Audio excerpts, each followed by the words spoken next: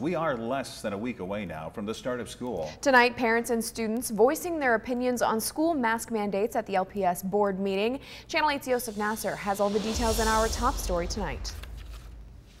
One by one, Lincoln residents of all ages spoke to the Lincoln Board of Education, asking them to reconsider their stance on masks in schools. I'm going to ask you nicely, stop putting my kids in masks. Stop putting everybody else's kids in masks. We know now that they don't do anything. If you put a mask on all my friends, how am I supposed to know if they're mad, sad, or angry?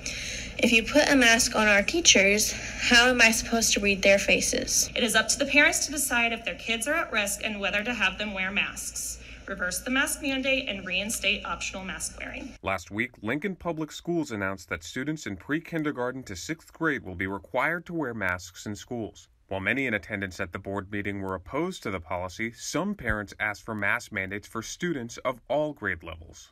It's just not fair to the kids who have to be there in person to not have the protection of masks.